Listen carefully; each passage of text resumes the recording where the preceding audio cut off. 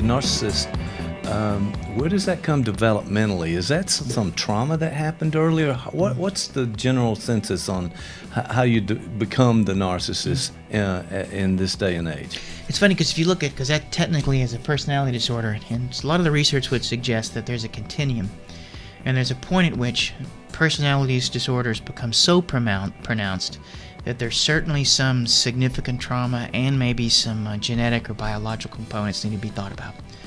But from Coates' perspective, narcissism, and even some of the other thinkers in psychoanalytic thought like Kernberg and whatnot, there is some sort of developmental trauma. There is something that the individual didn't get, and you can think of it this way. Narcissism is a solution to a developmental trauma. They have adapted and become the best they could be to be able to navigate and negotiate some very difficult points early in their life, and they get stuck with it. So Freud called it making the best of a bad job. That's kind of what it would be. Mm-hmm. And Coates would say that all of us began as a reflection in our mother's eye.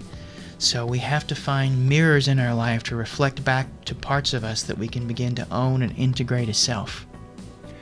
Okay, so this person is really trying to do the best they can with what they have at this point. On the other hand, back to selfishness, that's a big component of the narcissistic. I have to be the center of attention. Mm-hmm. Everything has to go my way. I won't tolerate anybody else being better. Mm-hmm. I can't accept any help in some ways. And so I think a lot of that is about self sort of just really blown out of proportion, like you talked about the pufferfish, but that's exactly what happens. It goes way beyond what a normal person in a relationship could tolerate if you're the other person, for example.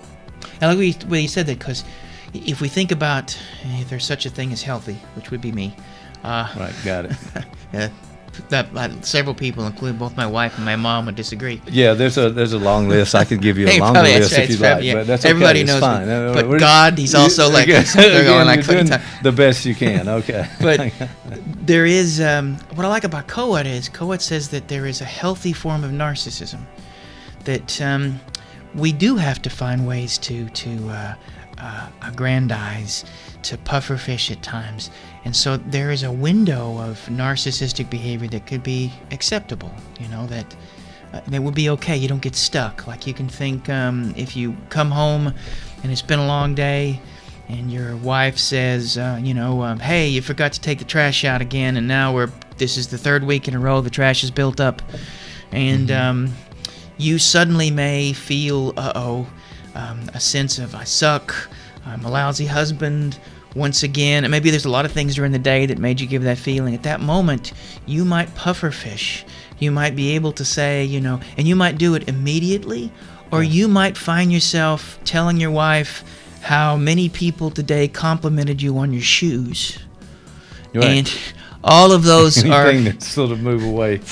But it also generates, and we do that. And one of the things when I work with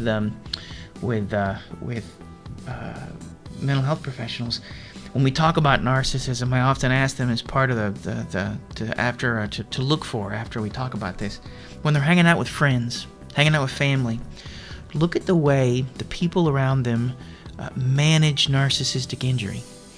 And if somebody comes and sits down and starts telling everybody about the trip to Greece that they have planned and how great it's going to be, some people will receive that with no problem at all, but you'll see some of them are like, there'll be envy into the room. And you can literally see how a group of people navigate this impingement.